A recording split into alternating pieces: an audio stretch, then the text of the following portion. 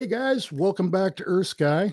I'm Dave Adalian, your host, and today we are going to be talking with Dr. Aylwyn Scally, who is a lecturer in the genetics department at the University of Cambridge in their biological sciences department. And he is also the co-author of a very interesting study that just came out, by the way, uses mathematical models of modern DNA to trace the evolutionary pathway of humans. In other words, how did we get here from there? And so let's bring him on out. Come on out, Helwyn. Glad to Hello. have you. Thank you for joining us, sir. Appreciate it. Very, very glad to be here.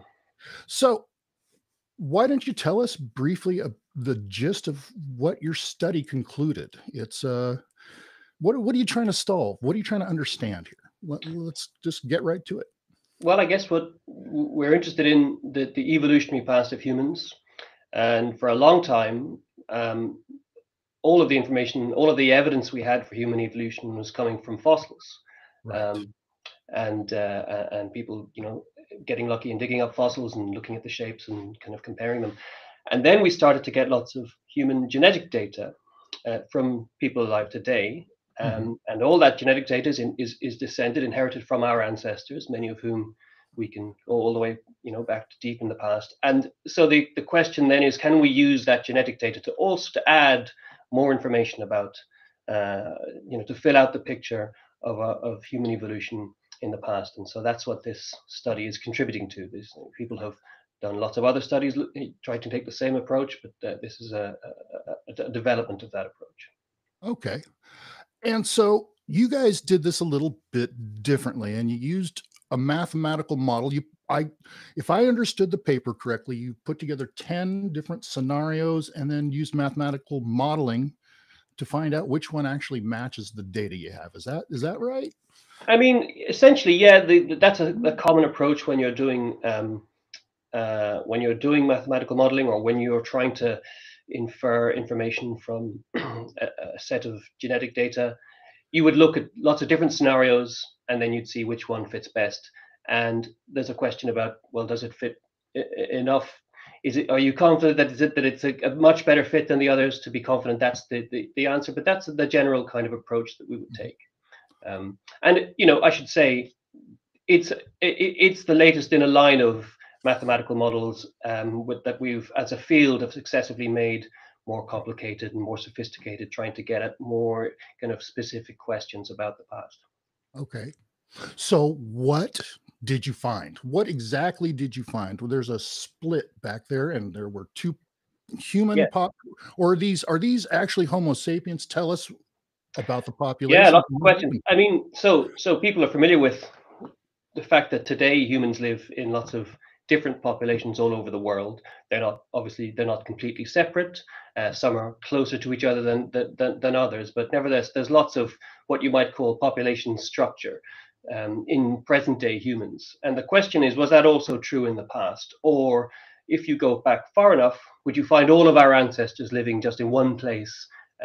We're fairly sure it was in Africa because that's where all the oldest fossils were. But nevertheless, was it really just in one? Was Were all our ancestors just in one small part of Africa, living together as a single group, or was it something a little bit more like, maybe more like the way we live today, with different groups of humans, all of them contributing to our ancestry in different proportions? So that was the question we addressed, and indeed we did find out the model of multiple groups fits better to the data than a single ancestral group.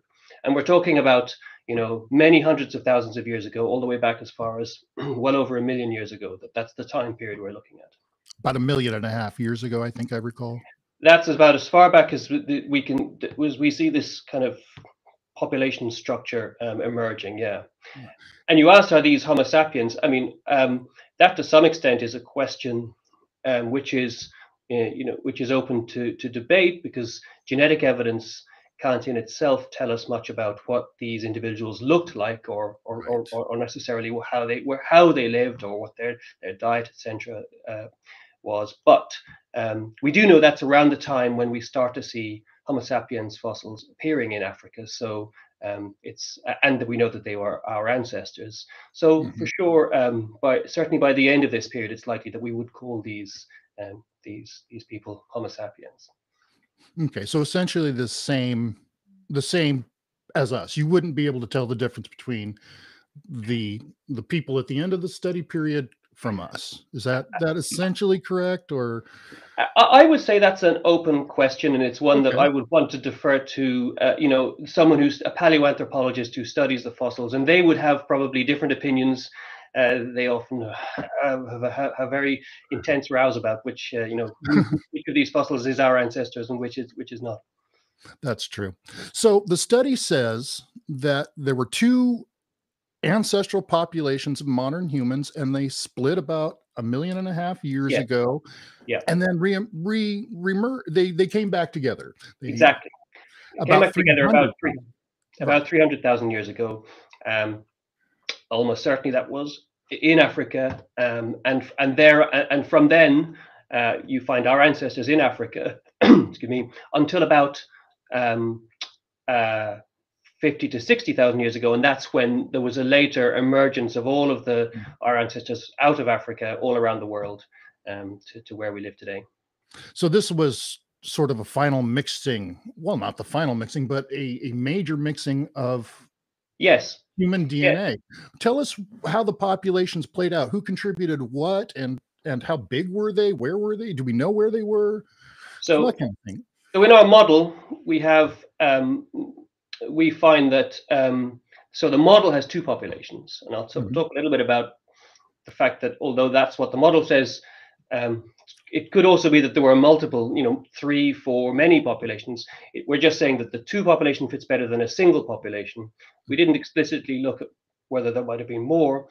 So to some extent, this model is standing for some greater degree of complexity. But Wow. anyway, in the model, there's about 80% of our ancestry today coming from one of these, and 20% of our ancestry coming from the other one. So it's quite a substantial mix. It's not just a few percent, a small No. contribution. It's quite a substantial mix between these two. So 1/5 of our DNA came from one population and Yes, 4/5 from the other. Which yes. was the larger population? That's not so clear. It's a little bit Oh, hard to tell. Yes, just one of the features of the mathematical model is that aspect of it is less easy to see than the proportion or the fact that they were separate. So, um, in other words, you can play with different versions of which one was bigger and which one was smaller, um, and it's not clear which model fits better. One thing that is clear, however, is that the majority population, that's the one that gave us 80%, 4/5, um, initially, at the very earliest stages, sort of just after this split happened about 1.5 million years ago, there was what mhm. we call a bottleneck.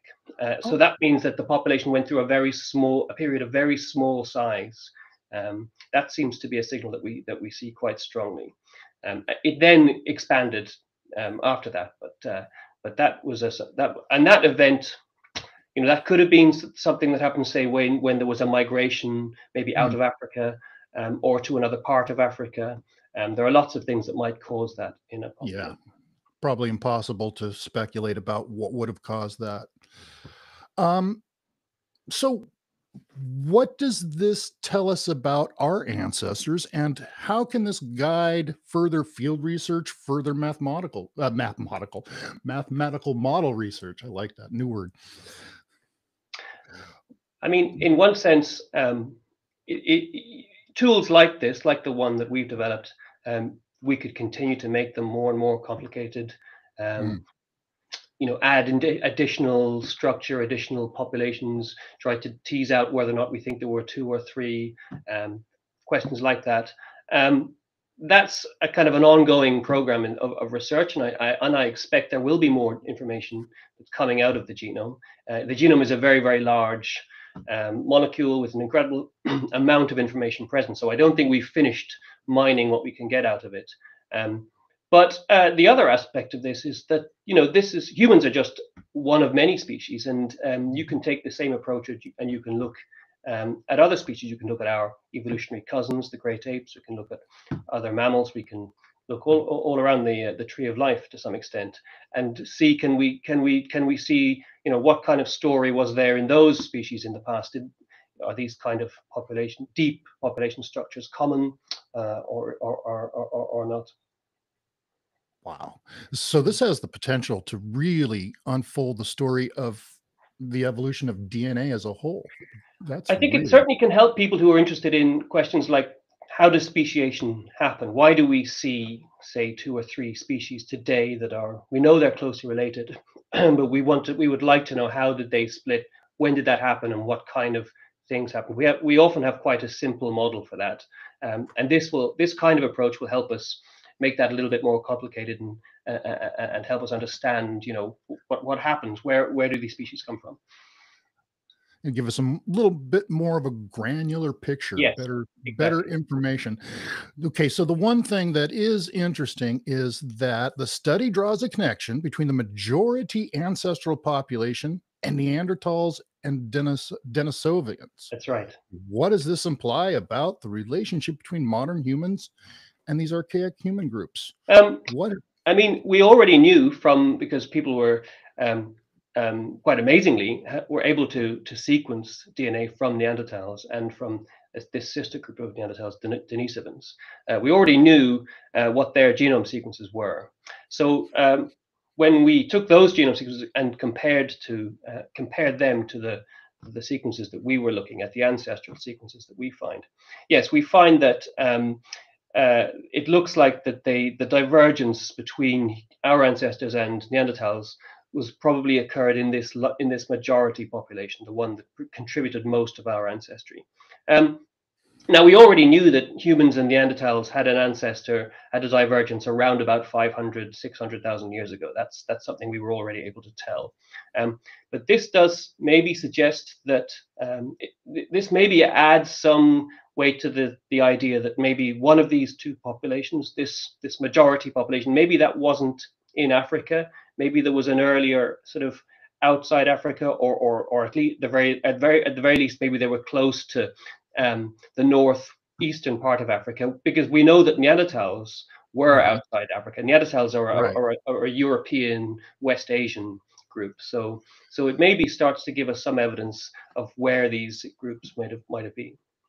Okay, that's fantastic. That Mm. really is fantastic. So, are you working on any new projects with this group now, or what's in store for us? What new I, things can we expect you to bring us?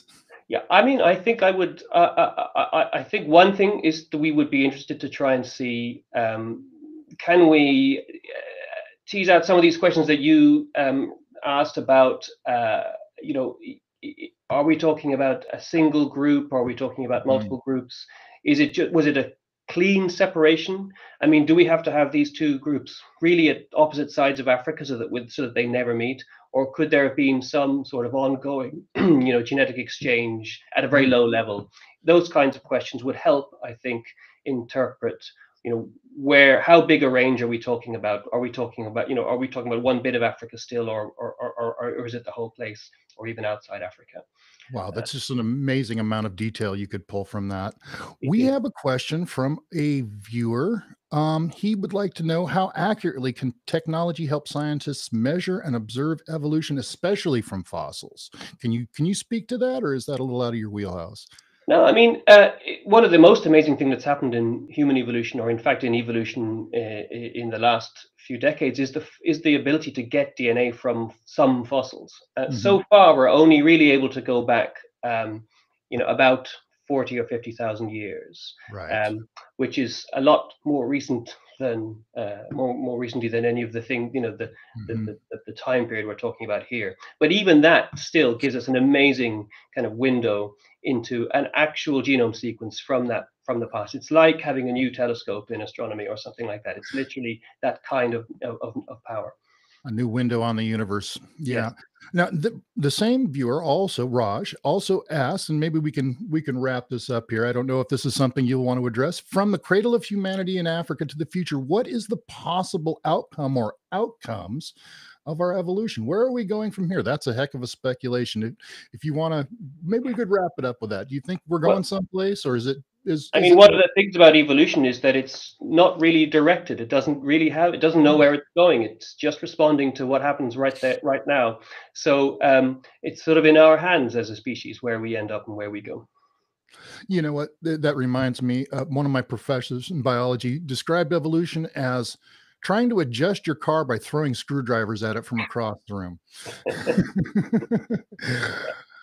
Aylwyn, Dr.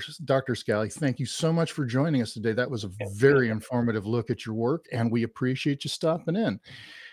Hey, and folks, thank you for viewing today. I hope you learned something. If you did, hit like, subscribe to our channel, stop by and see us at earthsky.org.